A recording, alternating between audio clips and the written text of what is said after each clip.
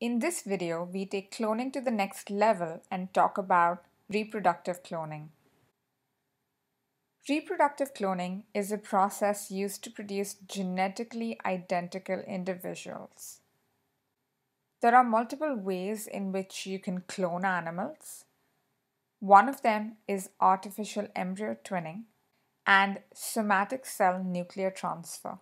Somatic cell nuclear transfer can be achieved in two ways. One is cell fusion, and the other is actual nucleus transfer. The first cloned large animal was a sheep named Dolly, who was born in 1996. So let's talk first about artificial embryo twinning. Artificial embryo twinning can be achieved by separating the embryo at an early stage, for example, the two-cell stage, into two separate cells, which are exact genetic copies of each other, and growing those cells in separate petri dishes, leading to the formation of twin embryos. These embryos are then allowed to grow in a surrogate mother to form two genetically identical individuals. The second method to produce genetic clones is somatic cell nuclear transfer. This can be achieved via cell fusion, as shown in this image.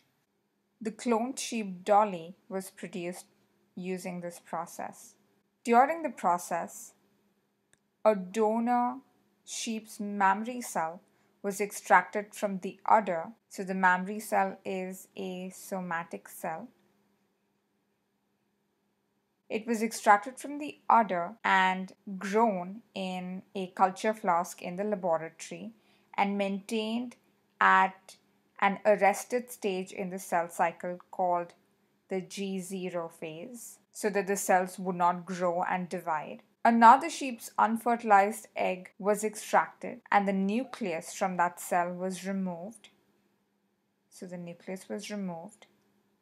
The enucleated egg cell was fused with the somatic mammary cell that still had the nucleus by providing the cells with electric impulses which help facilitate fusion, thus mimicking fertilization, leading to the formation of a fused cell that contained the nucleus from the mammary cell and all the proteins from the egg cell that now could aid the development of an embryo.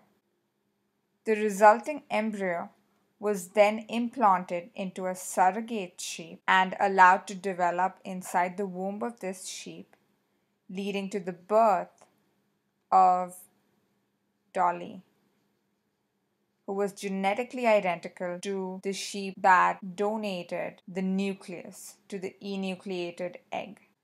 Another way in which somatic cell nuclear transfer can be achieved is by taking cells from the tissue cell donor and growing them in a dish, followed by the removal of just the nucleus from the donor cell and subsequent injection of the nucleus into an enucleated egg cell that comes from an egg donor. The egg donor provides an unfertilized egg.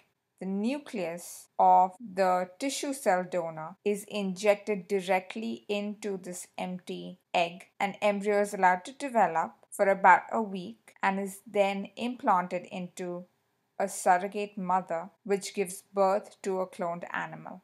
This cloned animal will have the exact same DNA or genetic material as the tissue cell donor. So the difference between this technique and the one I described in the previous slide is that in this technique, the nucleus from the donor somatic cell is directly injected into the empty unfertilized egg cell. Whereas in the earlier procedure, the donor somatic cell was actually entirely fused with an empty unfertilized egg cell. After Dolly, several animals have been cloned to date, including pigs, mice, and cows. supporting the hypothesis that the nucleus of a somatic cell can in fact be reprogrammed to an embryonic state. Thank you.